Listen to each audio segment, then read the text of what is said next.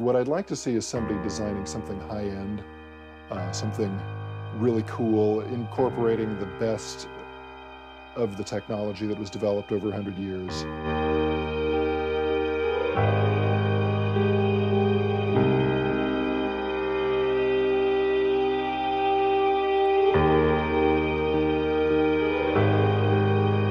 Many journalists refused to get in bed with the army and went to Iraq as independent reporters.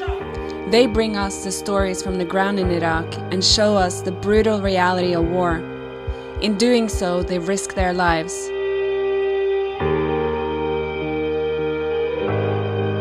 He taught us the human dimension of the apostolate, of the mission. I can't get the faith across to a boy if that boy is hungry. We were the New Rome, and we recognized it and devised a power management scheme in the 1947 National Security Act to, we thought, manage it, and it worked fairly well during the Cold War. But we haven't done anything since, and I think that's another sign of our inability to grasp the new world, if you will.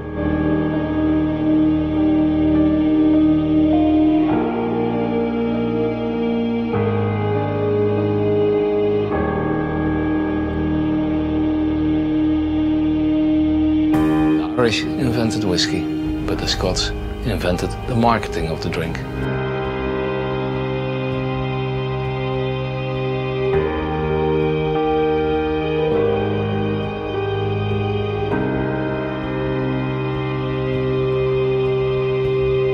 named my beer Sam Adams if I didn't think there was hope, because, you know, Sam Adams started this spark and opposed the greatest empire in the world at that time.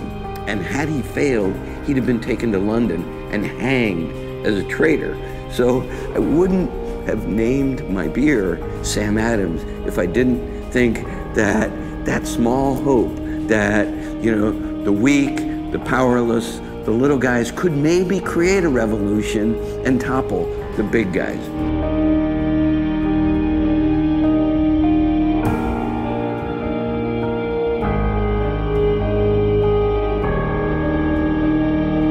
I've been through boom times, and then I've been through some tough times. And one of the things that we all have to remember is we're all small. We're all in this same tiny boat on this huge ocean. And in that huge ocean are battleships. This is the lie they told you. CDs sound better.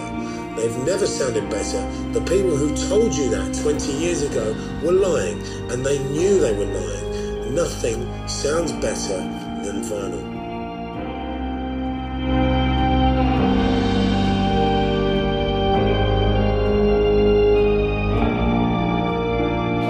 So it's in my house. I just am too scared to try it. I'm nervous. My dad will be proud.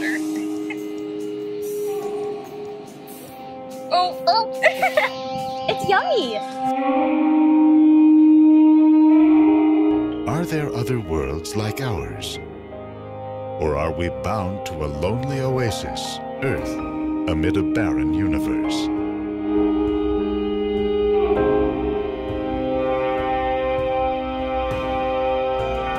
I'm not like you people, normal, and I mean that.